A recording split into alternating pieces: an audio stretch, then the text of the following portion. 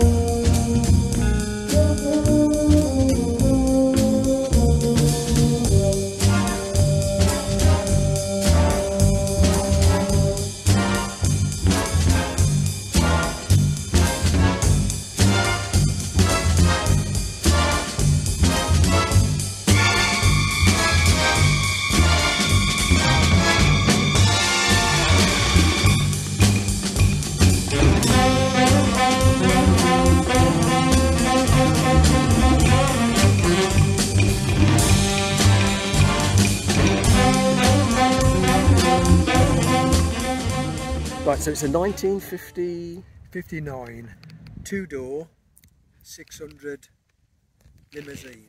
600 limousine. Isetta. So it's the boxer twin engine round the back. And how long have you had it? We've only had it 4 years. Did you do the restoration? Is this No. how you got the car? No, all the paintwork and that was all done. All I've done is upgraded some of the things that it needed doing. I presume it's not a UK car. No, this Right. is made in Germany, and they only made 30,000, and most of them were left over in Germany and East European, and then quite a few went to America. But they was never introduced here because the Mini had come out then, which killed the bubble cars anyway, because these were dearer than the Mini.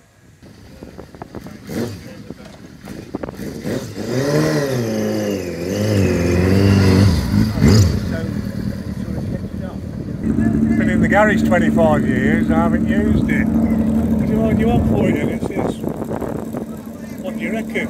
So I said, how about 100 quid? He said, oh, I want a bit more than that. I said, what about 150? He said, okay then, I mean, you can have it for 150 quid. But it was absolutely like rust everywhere on it.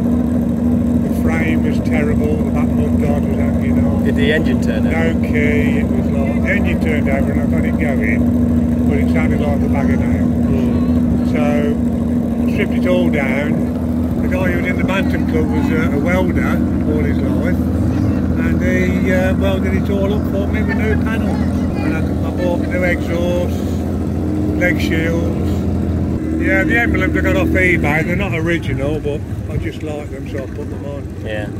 So, seat recovered. The wheels are off eBay, like from China, but they're really good quality. Yeah. And new head bearings, new brakes. I bought a new barrel and piston on it and a new clutch and timing chain, and new lights, indicators, and then that's it. It wasn't like going to be a full restoration. I just wanted to like just get it back on the road really. I'd never rode one before, and it was a learning curve how to ride it, and I really took to it. Yeah. And I've joined the moped club. And we've just had a ride out this morning and came here at HUGGY'S. So Oh, lovely. that was nice.